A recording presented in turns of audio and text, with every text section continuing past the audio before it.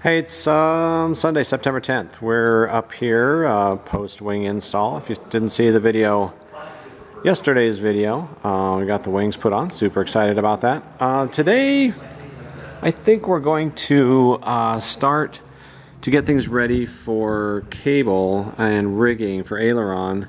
Kind of need to do this. Don't necessarily have to have the aileron on the airplane because it's a bell crank that's up there in the wing, but I want to think about get the cable rigging ready to go here so that we can figure out where to route everything. We're gonna have cables down on each side here. Need to kind of figure out how we're gonna route things, antenna cables, electrical, battery, all that good stuff. We'll pull the seats out. Just left those in from yesterday when we were making airplane noises, but we'll get those seats pulled out and we'll start taking a look at this aileron stuff and see what we get for the day.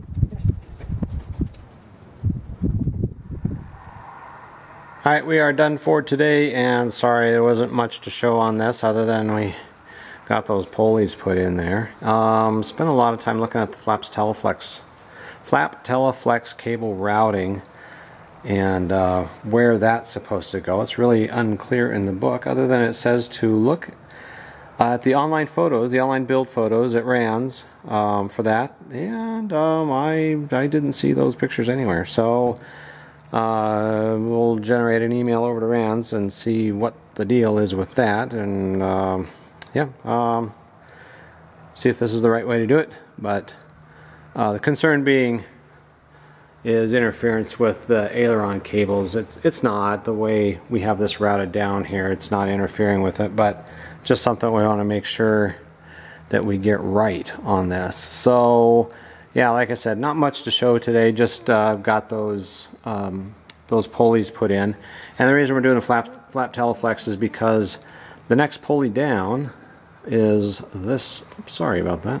Is this one, and there's a cushion clamp that goes on the back of this that attaches to this teleflex cable. So that's part of that assembly.